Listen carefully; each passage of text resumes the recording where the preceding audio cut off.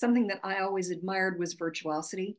Whether Okay. that's a violinist or an artist, that's always been something that I've always really loved. So, but originally when I was first starting to draw and paint, like I loved Salvador Dali. Like he was one of my favorite painters. And Hmm. like I don't know if you've ever seen the basket of bread that he's done. That's sort of a companion piece to his huge Christ Yeah, figure. yeah, yeah. I actually just saw this in Spain, like in person a few months ago. Amazing.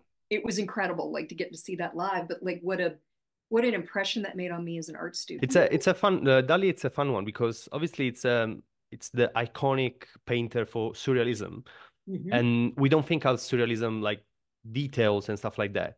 Um, it's all about the dream and the world that you can create in word into the world, and it's more. But Salvador Dali had such an amazing attention to details and to Mm-hmm.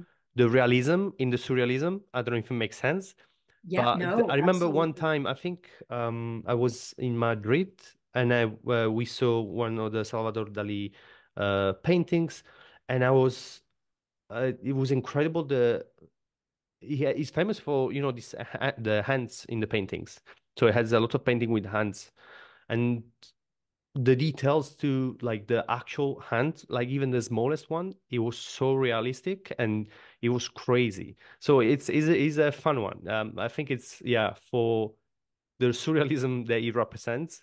It's such a like contrast when you see the paintings. It's so realistic. Yeah, and Magritte, like, is another like Mm, surrealist painter that really inspired me as a young art student. Because again, like he has this narrative and the surrealism, but there's also a high level of representational painting. So yeah, I mean, painters like that really, when I was younger, really informed, I think, the path that I was on.